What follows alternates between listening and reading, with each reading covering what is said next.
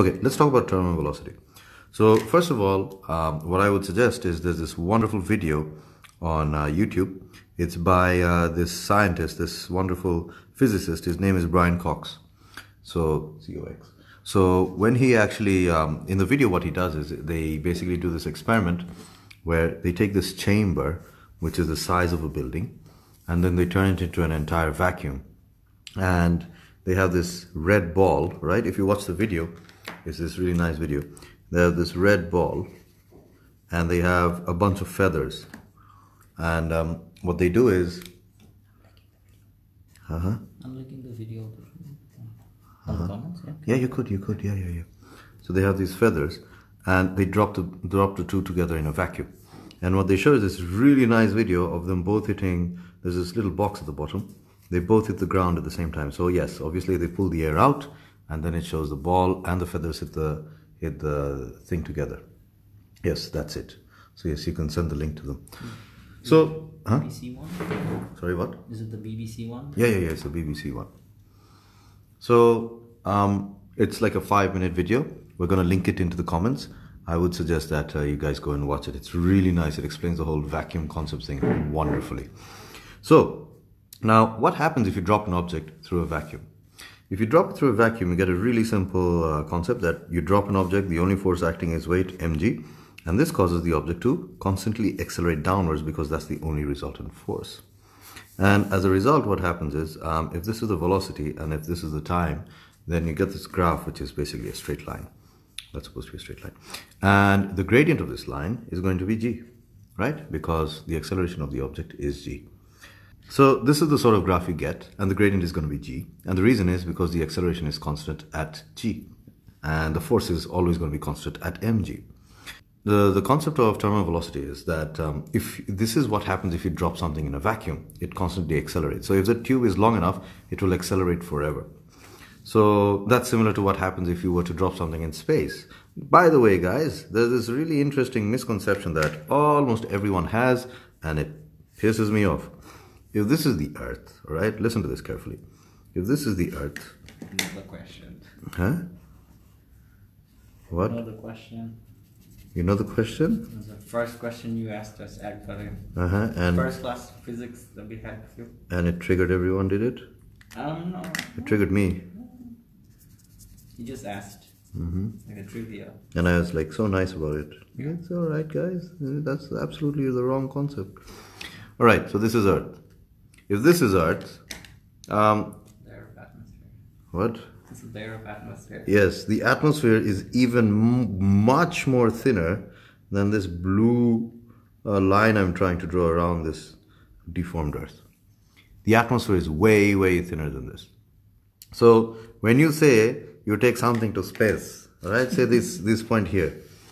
Is it a vacuum, Maqsood? It is. Yes. So if it's in a vacuum, does that mean there's no gravity? Not necessarily. Exactly. Got that, guys? Just being in space, in a vacuum outside the atmosphere, doesn't necessarily mean there's no gravity. There is the gravitational force of attraction. However, the point that you need to know is that this force of attraction is not being affected. The force is not being affected by air resistance because it's outside the atmosphere. Please remember that. And yes, as you go further and further up, the gravitational field does become weaker and weaker. But that's for A levels. But the point is that just because right outside the atmosphere it's a vacuum does not necessarily mean that there's no gravity. It just becomes weaker with a lot of distance. All right, so coming back to the concept of terminal velocity. So again, I'll draw it one more time. If you have the velocity versus time graph, and if it's an object traveling through a vacuum, then it would be a straight line, right? However, the thing is that this is not what we see when you drop something in air, all right? Basically, from in the questions, all right, what they're going to do is they're going to say something like drop from a great height, or drop from a building, or drop, yes, tall building, or drop from plane, box drop from plane. Okay, I'm trying to draw a plane, Maqsood. It's a rocket. Oh, that's a weird plane, but like, you know, how do I get myself in these situations? All right, so plane. So drop from plane. So box drop from plane. So what happens is any of these situations is it's going to cause air resistance to have a significant effect. So now what I'm going to do is what I always do when I teach terminal velocity is I'm going to draw this set of patterns, all right? And you should understand what they mean. So say, for example, we drop an object and it falls, right? So as it falls, what's going to happen is air resistance increases with time while the value of G remains constant. So say this is the moment 1, this is the moment you just let it go. And then you have moment 2, moment 3, moment 4, somewhere along the line, say at moment 4, it becomes a constant velocity. So what we're going to do is we're going to draw the ball for each position. Say this is 1, this is a ball, right? And then say 2, and then say 3, 4, and then say 1 more 5. So what I'm going to do is I'm going to draw for each position, I'm going to draw the forces acting on it, right? So air resistance, I'm going to use a blue arrow to show it, a blue line. So the velocity, the moment you let it go, the velocity is 0 meters per second, which means what? Air resistance doesn't act. Air resistance depends on how fast you're moving. If you're moving really fast, air resistance is going to be really high. If you're not moving, then air resistance won't act. So there's no air resistance for 1. As you start speeding up because of the acceleration, air resistance will start to increase, right? You'll have a greater and greater value of air resistance. So it's going to be like this. I'll use green to represent the weight, and say the weight's value is this much. The weight will always remain the same. So as the weight remains the same, what we can draw as the next graph is basically the resultant force, okay? I'm going to use red to represent the resultant force. The resultant force here is equal to the weight, right? But as you start speeding up, the resultant force will decrease. Why is that? Because basically these two are going to cancel each other out. Basically this much is going to cancel out a certain fraction of the weight, and then this is going to cancel out even more of it, and then even more of it, and then eventually it becomes 0. So basically this is what happens.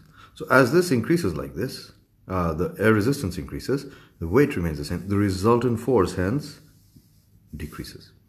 And we know F is equal to ma, right? So that means if the resultant force decreases, then the acceleration must also decrease.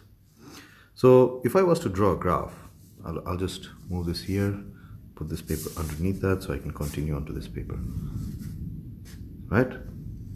Okay, so looking at this resultant force, what I'm going to do is I'm going to now start drawing different sorts of graphs.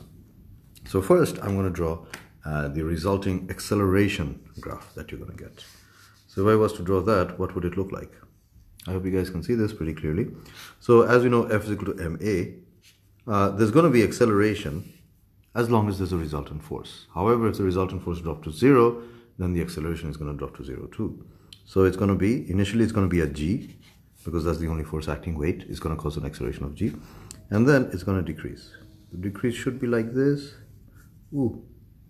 And then eventually it touches the x-axis at this point. Basically the acceleration drops to 0 at say 0.5. I did say it's reaching terminal velocity at 4, but let's just say it reaches terminal velocity at 5, right? Makes life easier. So this is the graph that you would get. So what does this graph show? That the acceleration gradually decreases. And hence, if I was to draw from this the resulting velocity time graph, what would that look like? So I'll use a different color now, orange maybe.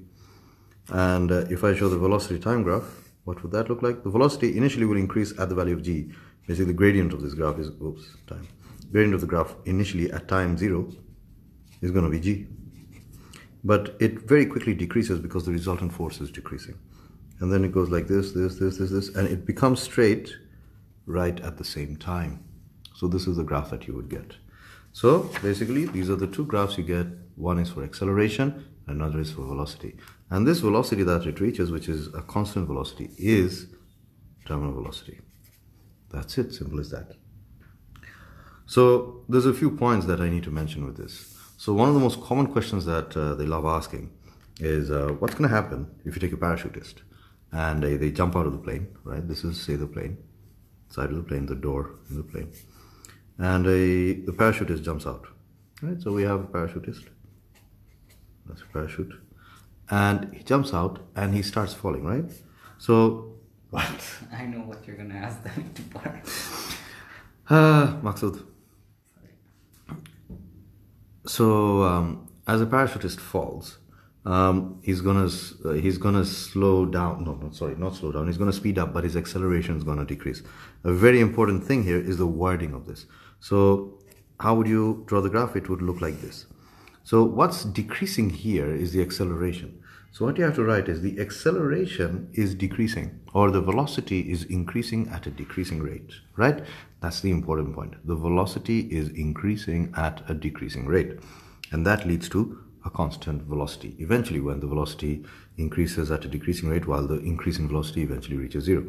So what's happening to the acceleration? It is simply decreasing. What is happening to the velocity? It's not slowing down, it is increasing. But the amount of increase with time is becoming smaller and smaller, eventually becomes zero.